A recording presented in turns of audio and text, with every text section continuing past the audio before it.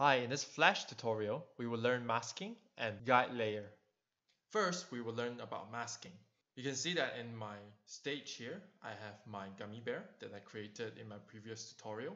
So I want to only reveal portion of this gummy bear, and that in Flash is called masking. To get started, I need to create a new layer above the layer of my object. So my gummy bear is in layer 1 and I need to create a new layer. In this case, it is layer 3 and it has to be above the layer of my gummy bear. Now I will create a circle and I want to remove the stroke. I don't need that. This circle will be our mask. So now I want to position it properly. And make sure that the circle is in the new layer. Now we right click on the layer of our circle and we choose mask. And the layer beneath our masking layer will automatically be within the mask layer. You can see that the icon of the layer has been changed. Now it's a masking layer. You will also realize that the masking layer together with the layers that are being masked are locked. So whenever you want to see the result of your mask, you need to lock all the layers. And whenever you need to edit them, you need to unlock them. Like maybe you want to change the shape of your mask. We can also create an animation for a mask. So let's create more frames. Insert a keyframe. But before that, we have to unlock our layers. We create a keyframe. Create a shape tween. And we give it a different position so it will be animated. So you see now that this shape is animated, and once we lock the layers, we will see our working mask.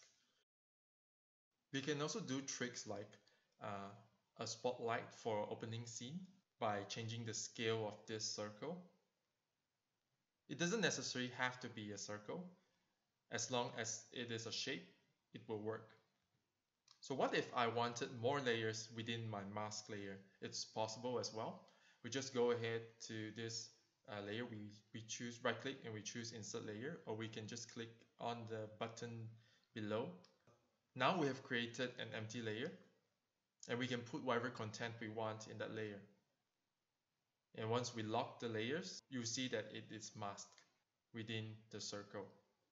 If we no longer want the layer to be masked, we can go to our layers, right click on a layer, choose properties, and you can change the type of the layer. Now it is a mask layer. We select it to be a normal layer. And once we click OK, the icon of the mask layer is now reverted back to a normal layer. And it is no longer within the mask. To put our layer back into the mask layer, we just have to drag it into the mask layer. You can see that it is going into, and when I drag out, it goes out. So after we drag the layer into the mask layers, we need to lock it to see the mask effect. So the layers within the mask can also be tweened and animated. And here I'm animating my gummy bear, changing its rotation. So you see a bit of animation there while the mask is animating as well. And that's all for masking. Now we learn how to use the guide layer. To begin using the guide layer, we have to first create a stroke. And to create a stroke, we can use the pen tool. Let's use the pen tool to create a curvy line. Make sure that it is a shape. You can see that in the properties panel. Now let's go to the layer, right click, and choose guide. You won't see any changes made to the stroke, but the layer has been converted into a guide layer. You can see that the icon is different. Now let's create a new layer and put it under the guide layer. And to demonstrate how the guide layer works, I'm going to take my gummy bear, copy it, and place in this new layer. You realize that when you drag your symbol, the middle circle which is the pivot of your symbol, will snap to the stroke, which is our guide. Now let's create more frames to create an animation. Create a keyframe, not on the guide layer, but on the layer of our symbol.